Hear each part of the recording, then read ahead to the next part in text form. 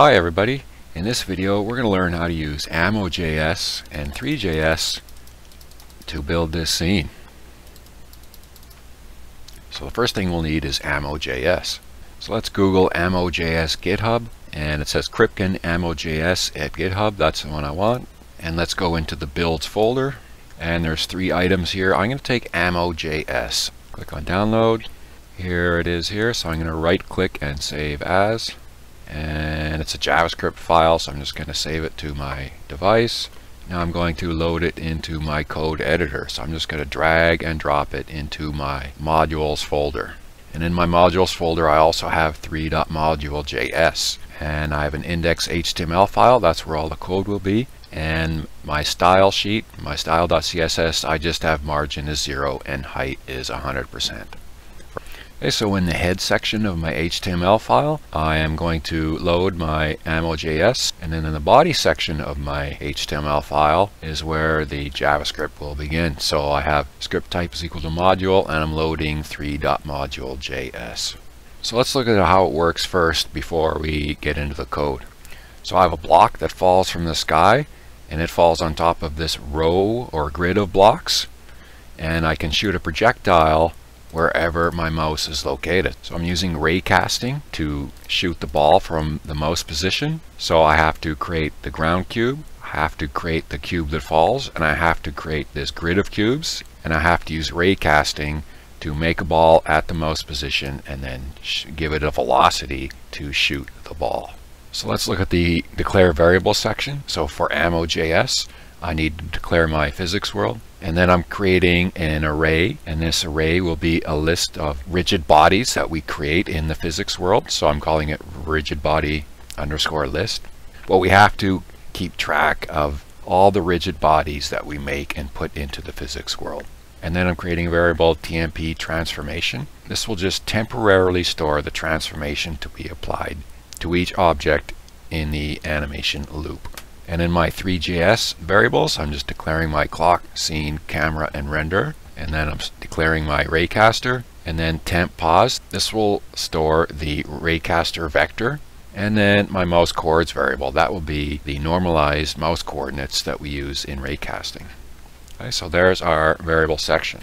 Okay, now we have this start function. So I have ammo bracket bracket then start, so it will run this start function. This is just initializing Ammo.js. You could think of this as like the P5 setup function.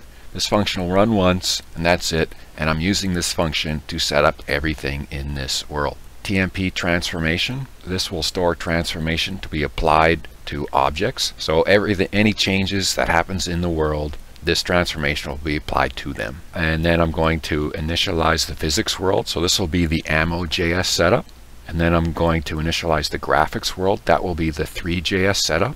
And then we're going to create things in our world. So we're going to create the ground, that will be the ground cube. Then we're going to create the grid of cubes that we're going to shoot at. And then we're going to create the drop cube, the cube that falls from the sky and lands on the grid of cubes.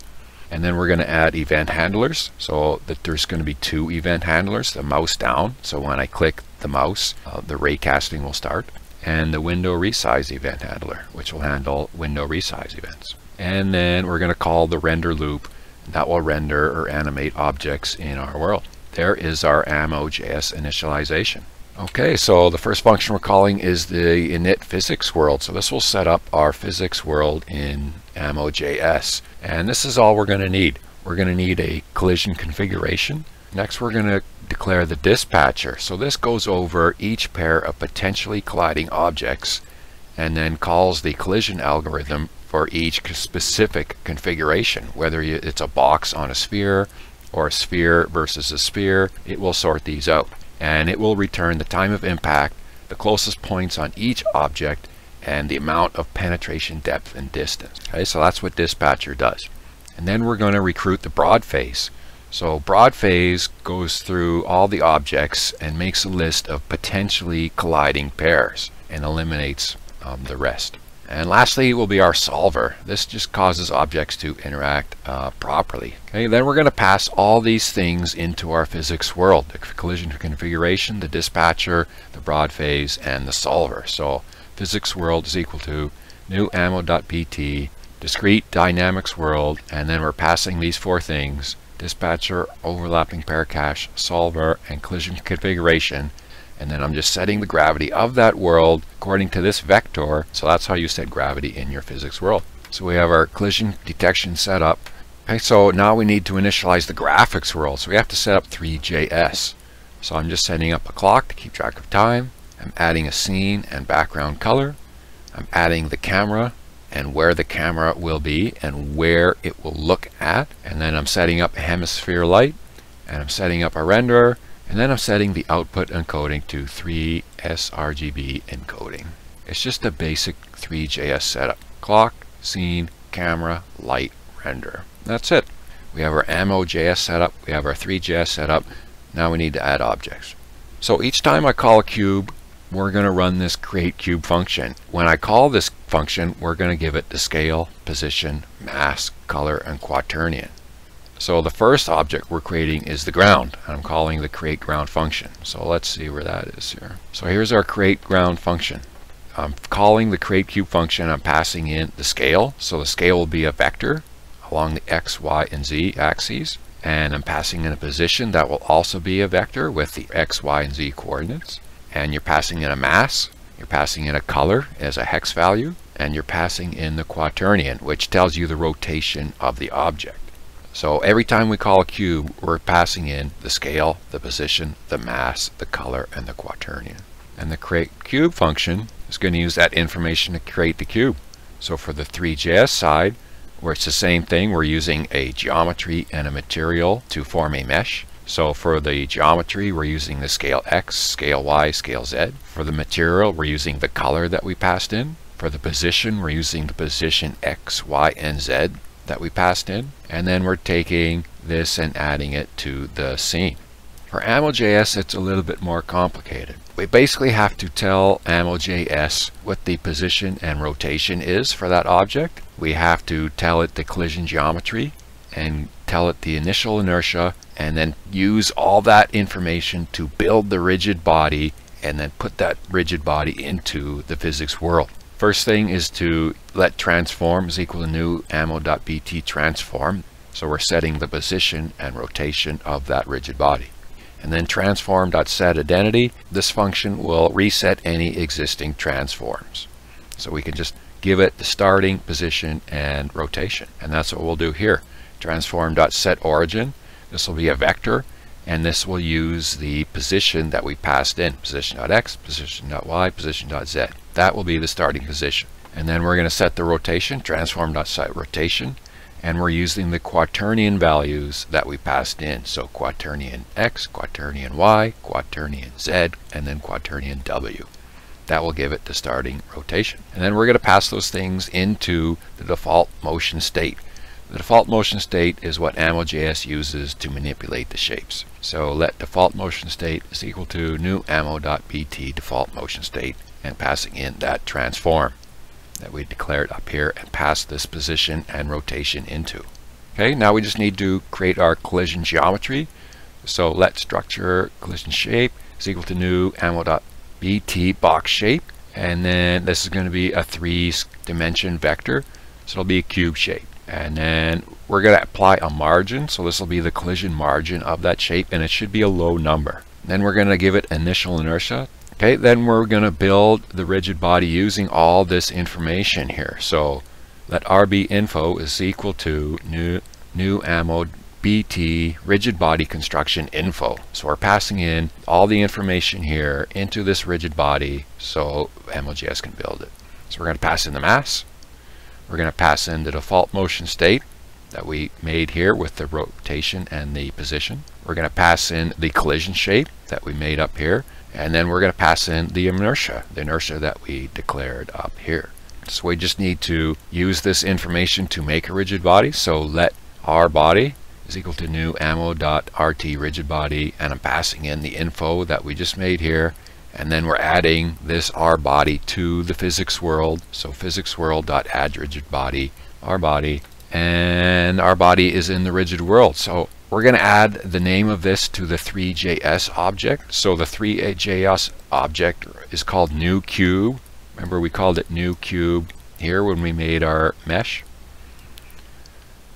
So new cube.userData, and user data you can create labels and add values to these labels. So the label will be physics body. The value of that label will be our body, because that's what we named it in this physics world. So it's going to kind of connect the name of one object with the other. And then we're going to add this to the rigid body list. So rigid body list, remember rigid body list is the list of all the rigid bodies that we're adding to the world. So rigid body list, we're pushing this object into that array, and we're good to go. We have finally created that cube. There's a lot of work to creating an object, because you have to create it in the Three.js world, the graphics setup, and then you have to create it in the Ammo.js world. So let's see what we got to do next here. So now we have to create our grid of cubes. So that's what I'm doing here. I'm creating a two-dimensional array of cubes, and I'm spacing them just a little farther apart than their dimensions. They have a dimension of 2, so I'm just skipping by 2.2 and 2.1 and creating a two-dimensional array of cubes. This is their scale that I'm passing into the create cube function. This is the position. I will be the x value, so whatever I value it is in this loop, it will be put in here, and whatever the j value is in this loop, that will be the y position. And the z position will always be 35. The mass will be 1, color will be this, and the rotation or quaternion will be that. So I'm passing all of these into that create cube function, create a grid of cubes. Okay, now we have to create our drop cube. So here's our create drop cube function. So I'm going to call the create cube function and pass in the scale, the position, the mass, color, and the rotation or quaternion of that cube. And the create cube will make that cube. So there we go. So now all our cubes are made. So now we need to add event handlers to get the raycasting going. So here's our add event handlers function. So I'm adding the mouse down event listener, and I'm going to call the function on mouse down when the mouse button is clicked. And then we have our event listener for the window resize function. It's going to run on window resize when the window is resized. And then our render function. So before we look at the render function, we should look at how the raycasting will work, because the raycasting is not in here. The raycasting is determined by this mouse down event handler, right? When the mouse button is clicked, then the raycasting will start. Here is our function on mouse down, and whenever the mouse button is pressed, an event will be logged. So the first thing to do is normalize the mouse coordinates from -1 to 1, and the origin will be in the middle of the screen. Now I'm going to start the raycaster, so raycaster.set from camera. So I'm getting the coordinates from the mouse and from the camera, because the ray starts from the camera and goes through the mouse coordinates. So I need to know those two things. From those coordinates, I'm going to get my ray vector for my raycaster. Now that we know our ray vector, we need to set the properties of the ball. So the position of the ball will be the ray vector for the x, y, and z, and the radius will be 1, and the quaternion or the rotation will be this, and it will have a mass of 1. And with these ball properties, we can start to make the ball. So for Three.js, we can build the ball mesh. So my geometry will be sphere buffer geometry, and the radius will be the radius that we declared above, and the material will be mesh tune material with an emissive color of this and an emissive intensity of that. And you can play around with these for whatever you want. And the ball position will be the position properties we declared above, and we're just adding the ball to the scene. And then for AmmoJS, we have to do the same thing we did for the cubes. We have to start the transform, we have to set the identity, we have to clear previous transforms, we have to set the origin, the starting position of the ball. That will be the position x, y, and z that we declared up here. And we have to set the rotation, and the quaternion will be the ones we declared above, quad x, quad y, quad z, quad w. And then we can pass the origin and rotation from that transform into this motion state for that ball. And then we declare the collision shape. The collision shape will be a sphere, and we can use the same radius that we used to build the ball in Three.js. And we are going to give that collision shape a margin of 0.05. And then we'll declare the initial inertia in this section using its mass and local inertia, which is this vector here. And now we're going to build the rigid body from this information. So we're going to pass in the mass, the motion state that we declared from our transform, the collision shape, that sphere shape here, with its margin and the local inertia that we calculated here. And then we're going to use this information, this rigid body information, and make a new rigid body here using the rigid body method. So let body is equal to new ammo.bt rigid body, and the information we're passing in is this information here, rb info. And then we're going to add that body to the rigid body world. Right on.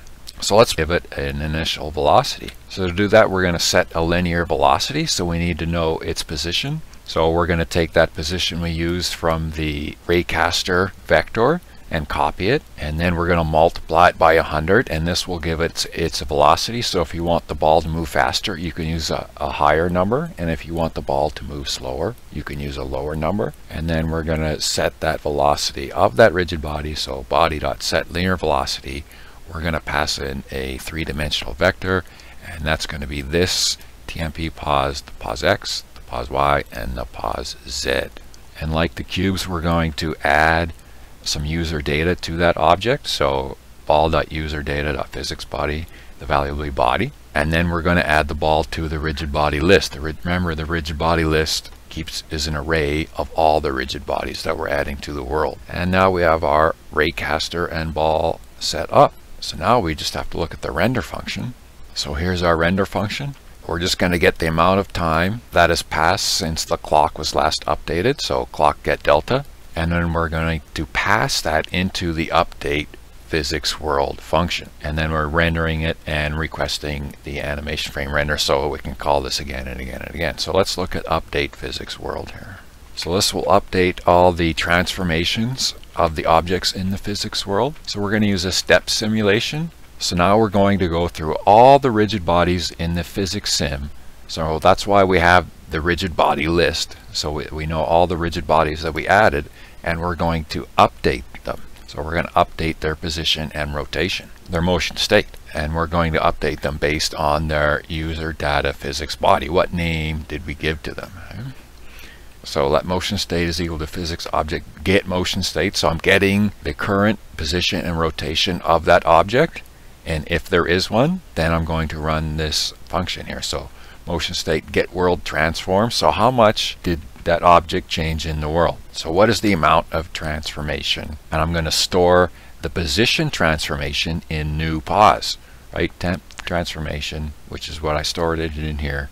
Get origin, like where is it located now? And what is the new rotation? So temp transformation dot get rotation, I'm going to store that in new quav. So I have the new position and I have the new rotation. So now I have to update that for these rigid bodies. So position dot set, I'm taking this object, graphics object, because that's where it's going to draw it on the screen. So I'm setting that position to the new pos x value and the new pos y value and the new pos z value. I'm updating the position, I'm updating the x position, y position, z position of this object. And then I'm going to update the quaternion or rotation. I'm going to update the quaternion x, the quaternion y, the quaternion z, and the quaternion w, so that the rotation will be transformed. So we've updated the amount of transformation for position and rotation for each object in this rigid body list. And that's it.